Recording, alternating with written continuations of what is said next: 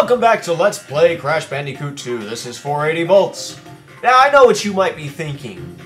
Why did you wait until the very end to do the secondary gem on Spaced Out? You know, wouldn't it be more climactic and dramatic to do the 2 secret levels at the end? Well, normally it would, but in the first Crash game, there was this, at the end of the game, there was this cool little stage called the Great Hall. You might remember. It only had clear gems, and it was every single clear gem you had collected. You could ride all of those gems and get to the other ending. It would take you straight to Crash's girlfriend Tana, where we could rescue her and save the day. Now, here, as you can see, is the blue gem. So we'll just take this blue gem path up here.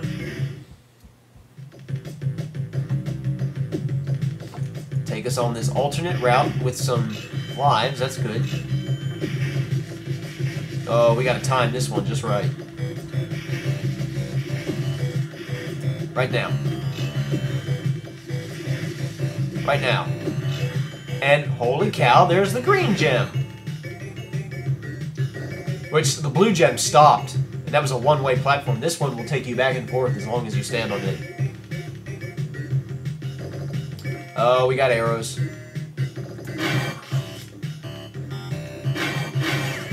Oh boy.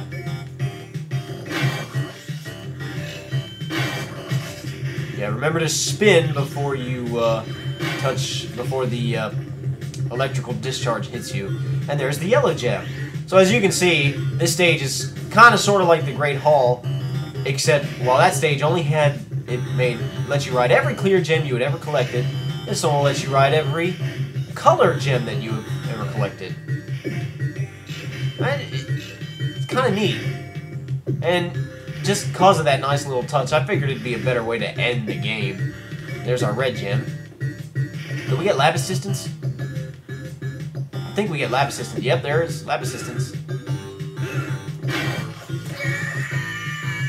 That's a perfect way to end the game. And the never-before-written purple gem. At least not in this game. I don't know why the purple gem gets, like, no love in the Crash game. Even Crash 3 kind of messed up the purple gem a little bit. But, and there's our final gem, our 42nd gem waiting for us. So let's, yep, 99%. We've got all 42 gems. Well, let's see what happens now. You know what, Crash? It's your final gem. You've earned the right. I'm gonna let you dance.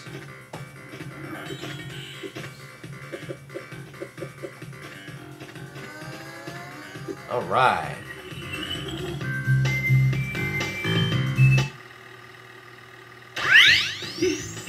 You acquired all of the gems! Incredible!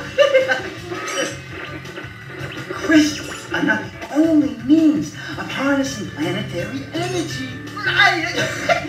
The gems have that ability as well, and with them, I can destroy the Cortex Vortex forever! Let me walk you to my completed laser installation. Brendan O'Brien does such a great job with Embryo. I love it. Alright, well, as you can see now, we've got 100%. Let me just save real quick. And, yep, we'll save the game right here.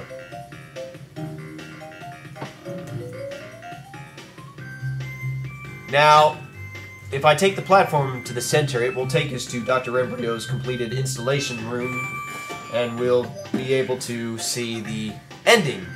If I want to fight Dr. Cortex, I must press the triangle button on my way up. But right now I don't want to do that. Let's go up to the end and let's enjoy the ending.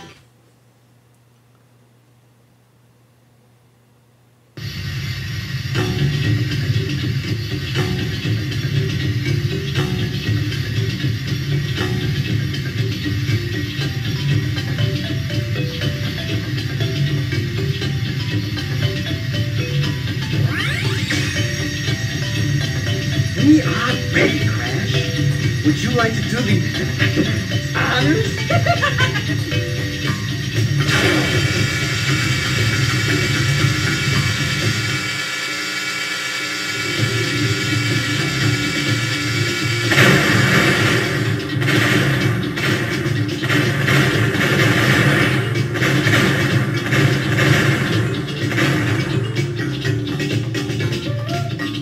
Nothing like a good fireworks display to end the game.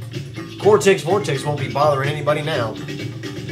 Okay, so that was Crash Bandicoot 2. So my thoughts, woo! Well, the graphics are just perfect. I mean, I know they're horrible PlayStation 1 graphics, but I just love it. And I mostly love the level design, especially stages like the sewer stages and the lake stages and the stages with the pistons. Awesome. Gameplay was fine. I liked it, you know. The only thing I didn't really like was the jetpack stages, and also didn't like the simplicity of the final boss, but other than that, we got, to me as a kid, I always thought it was cool, the mystery of not knowing if Dr. Cortex was a good guy or a bad guy, even though now, looking back, it's pretty obvious. Music, gold. I love the soundtrack. And I love, yeah, I love the soundtrack. I love that there's like 3 different versions of many of the stage music. Like, you know, you got your normal stage music, and then you got the alternate route versions, and then the bonus room versions. That's nice, nice little touch.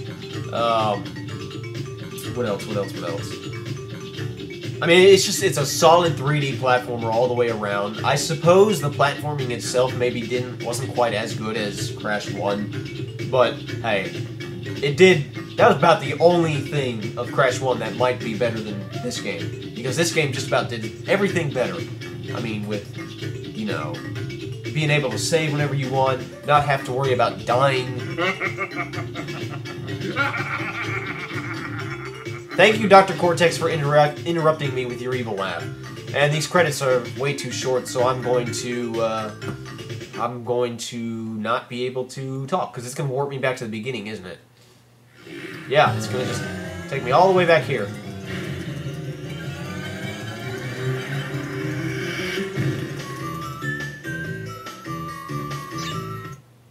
We'll load our game up and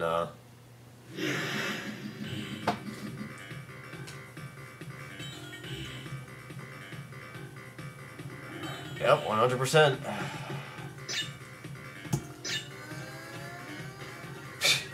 Anyway, as I was saying, it's a solid 3D platformer all the way around.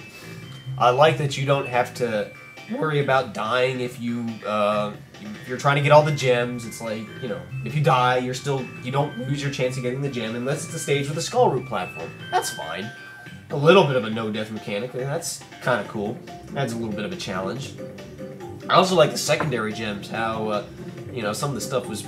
I like, go through the secret wall in the eel deal. How are you supposed to know that? And some of this stuff, I'm like, how did they expect us kids to figure that out? I mean, jump into a pit in Unbearable? Come on now. Who does that? That's kind of neat. And I'm proud that I found all of that stuff as a kid. Most of that stuff. Like I said, me and my sister and my brother. My brother was the one who came up with the purple gem. He actually figured out the purple gem in behaving. And he also was the one who figured out the time limit crap in Hang 8 and Plant Food. And then most of it was me. I mean, I'm not trying to brag or nothing, but most of it was me. And I feel proud to say that because nowadays, you know, this is the kind of stuff that you just look up on the internet. And I didn't do that back in the day. I didn't have the internet back in the day, so it's kind of nice. I'm kind of proud to say I was able to do all that by myself, pretty much. Anyway, that's none of your interest, so... Thank you for joining me on this journey. It's been fun. We got Crash 3 coming up after Mega Man X3. Not really, well, you know. Mega Man X3, I'll get that done, and then Crash 3 will be awesome, so... Until then, I am 480 Volts. Join me in my next Let's Play Mega Man X3. Crash Bandicoot 2, you are an awesome game.